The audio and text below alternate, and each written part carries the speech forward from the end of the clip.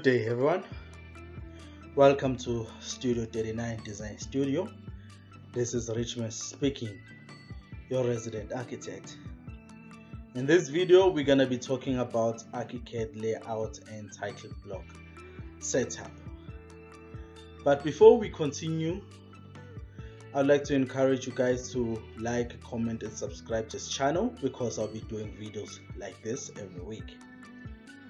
Now let's get into it. We are going to be talking about layout and title block setup for ArchiCAD. In this video I'm going to be talking about subset settings, layout settings, master layout settings. Also we're going to be talking about auto text and project info, which I talked about on the first video of the ArchiCAD Template build series. The first video in the series, which I'm going to leave on the top right hand corner right now. Also, what we're going to be talking about is the drawing number sequence. As you can see below right here on the screen, we have my preferred sequence for drawing numbers. I want us to start here so that it will make it easy to understand exactly what I'm trying to achieve when we do set up the title block. As you can see on my sequence, you see that I have STU39DS, which simply expresses Studio 39 Design Studio, which is my business or company. And then the XXX is just the project code. It can be 3 letters, it can be 4 letters. It's really up to you. For me, I prefer using 3 letters. The R represents revision, A, B, and C for conceptual and approval works, 1, 2, 3, and so on for construction works. And then we have the drawing or layout number, indicated as 000. We can have 000, which will represent site plans, 100 until 199, which is going to be representing floor plans. We have 200 until 299 representing elevations, 300s for sections, 400s for schedules, 500 for details, and so on and so forth, depending on what you want to show next. Lastly, but definitely not least, will be the layout name or drawing names. This can be indicating site plan, floor plan, elevation, section, and so on and so forth. Now that we have covered the drawing number sequence, let's head over to ArchiCAD. Here we go in ArchiCAD. This is just a layout which I just recently, which is part of the template which I created. And as you can see, I've already created some master layouts with my title block. Obviously, I'm not going to be worried about the master layouts. I want to create subsets. So in order to create a subset, you need to go right click on where project name is or book name is. As you can see, the book name right now is represented by project name here, which is then pulled from the project info under file info and project info. As you can see here, I did put as part of my project info project name, which is going to be going over here. So if I were to change this or just add 01 and say OK, it will then update over there. With that said, what I want to do is I want to create a new subset for say site plans. So if you want to create a new subset, you can click the icon right there at the bottom. You can create new master layout by clicking on this icon, the next icon to the left, new layout, and then this one is just indicating that you want to go into settings for whatever is currently selected here in the view. But you can also just right click and create new subset, Before we continue, I'll just like to explain creating new subsets. We have the subset identification at the top and IDs of the items in the subset. The subset name will just have to be site plans.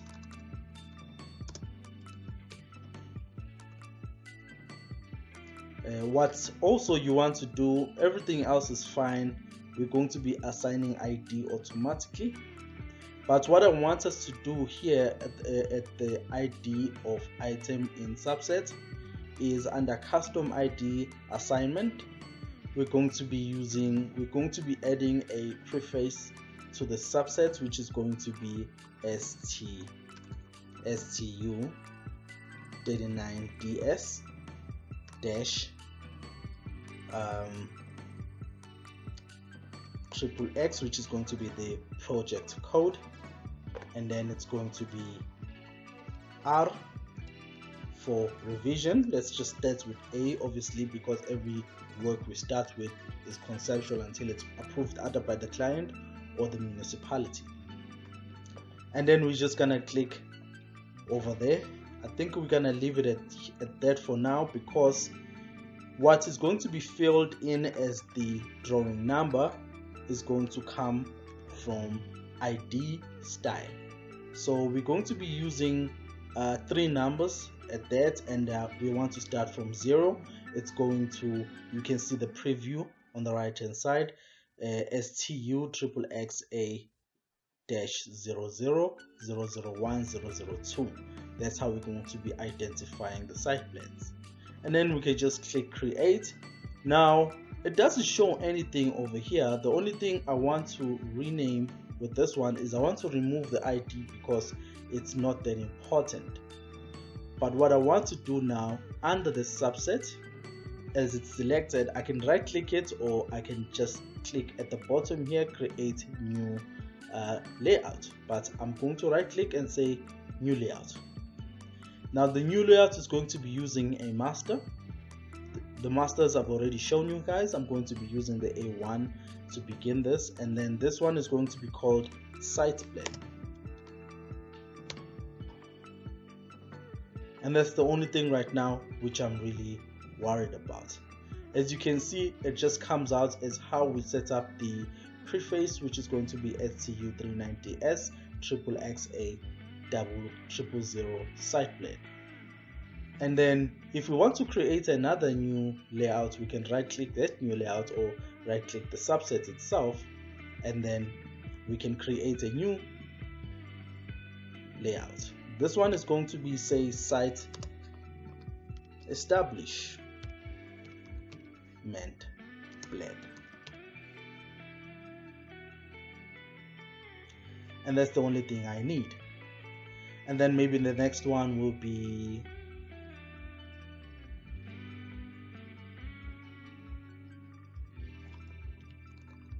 landscaping plan. Everything else is of no importance for now, because we have already pulled in the information which is necessary. So we can go ahead and just say create, and that is part of the subset. Now I've shown you guys how to create a layout. Now I want us to go into the title block to show dynamic information about the project or the layout. So what we're gonna do is, I'm going to go into the master which we're using, which is the A1 landscape. Okay, so now we're going to be creating the auto text for this title block, which is going to show dynamic information on each and every layout. So in order to do that, obviously I have the project and project description. So I'm gonna go ahead and say project, and then so I'm gonna double click this, and then I'm gonna say Control A to select all, and then I'm going to go to insert auto text. For this one, that's the A with the semicircle with an arrow towards the end, and then it's going to pop up this window, and then you're going to select what type of information you want to pull into that auto text. Under the project details, which is in the project info, which I already showed you guys how to set up, we're going to be pulling in the project name, which is this one, and then we can just do that, and then it pulls in project name here. So should I go to file, info, project info, and go to project name and change the project name, say to Rich Man's House, it's going to change that info right here, and it also does change it in the book setup. Now the project description is going to be pulled the same way. We're going to be going to layout at this time because I want to pull in the layout name, which is going to be site plan. Okay, so obviously it's not showing site plan here, it's only showing the hashtag or the pound sign with layout name. But when we go into the site plan here, you'll see that it does pull in the site plan name or the layout name. So if I go to the next one, it will change it to site establishment, and the next one it will be changed to landscaping plan. That's how dynamic information is shown when creating a title block. So other information like designer, so if I wanted to indicate who's the designer, I can go in here, project info, and just go to project detail, and then designer designed by, or designer, and say okay. So obviously it's indicating my name, checked by, if and then checked by, it's going to go over here. I'm gonna click add. If I put a different name, if I have someone that's checking it different to me, I'll just update that information under project info over here. So if I have a different designer, I'll do that. If I have someone else who's doing the checking, or someone else who's doing the drawings, I'll just update it there, and it's going to show dynamically in my title block. Same thing here, checked by. No, this time it's drawn by. Say okay. So for scale also, I never actually indicate the scale of the drawing which is shown on the layout, because obviously I might have multiple scales shown. So what I usually do is I have a preset which is going to be as shown, and then the date, obviously. In order to do this, we can just go to auto, and then we can go to, we can close that. We're gonna go under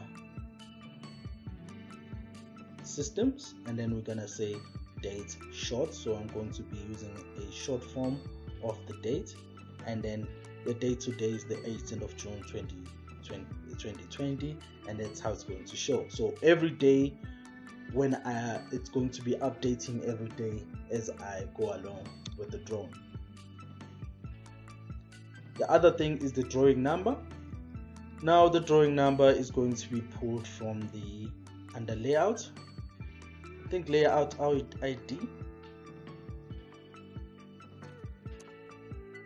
As you can see, drawing number, and then it's going to pull in the layout ID, which is actually the drawing number, and it's going to be showing. The most important thing here will be the 000 information, or on the next one will be the 001, or the next one will be the 002. That's the only thing that changes. So basically that's how you set up dynamic information for the title block, and you can see here everything is pulled in. Now if you have another thing that I want us to indicate here is the revision. We can either have the revision as a dynamic information, or we can put it in manually on the layout, which is going to be used rather than on the master. But if you're not keen on using it that way, you can I've already prepared under project info a revision area. So all of my subsets, or all of my layouts will have the revision of A for now, until I change it in the project info. So that's basically how you do it. So right now what I'm going to do is I'm going to create more information, and then I'll show you guys at the end how it all looks like.